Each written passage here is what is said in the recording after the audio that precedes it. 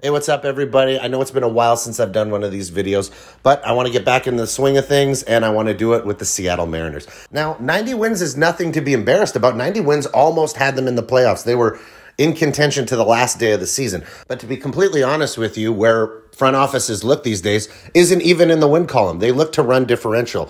And with the minus 51 run differential that the Mariners had, they were expected to win about 76 games last year. So if you're thinking 90 wins is an incredible building block for future success, it might not be. The Mariners, if they don't keep on this building trend, might be right back in the 70 win column next season. So what can they do to make themselves a better team and continue this upward trend that Mariners fans need to see? All right, let's start with the great news. You guys have a ton of top-level prospects on their way, potentially next season having an effect. You got Rodriguez, Marte.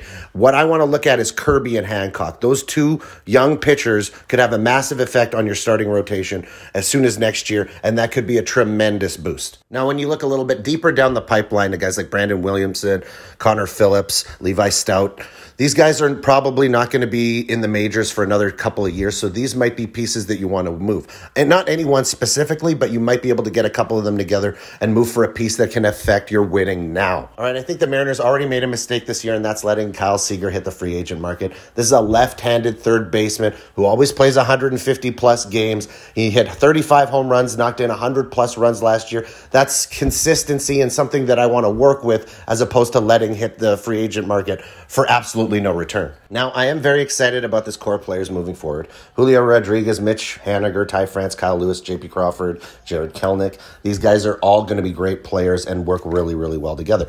But when you talk about the free agency, this is where all the hard work is done, because literally every star player has been linked with going to Seattle, especially Marcus Semien. The reason I say hold off on that is because you're buying him at an absolute high right now. The production will obviously decrease due to age and the factor of him going from Toronto to Seattle, which is not as home run friendly as Toronto is. Now, maybe you might want to think about taking some of that youth and package it together for somebody like Matt Olson. Okay, Matt Olson would be an incredible addition to this team. Big left-handed bat, good defense, great power, and much younger. Now, I am hesitant on the Mariners spending big money on free agent acquisitions because with Robinson Cano, you spend a lot of money on one player, it doesn't work out, and the team suffers for it. But there is one free agent out there that honestly seems to be like a match made in heaven. If you guys haven't heard of Seiya Suzuki, you will soon. He's coming. This guy is a stud. He's been tearing the cover off the ball for a better part of a decade in the Japanese league, and I can't think of a better team for him to come to than the Seattle Mariners. And finally, I think you should go after Marcus Stroman. His style of play would play great in Seattle.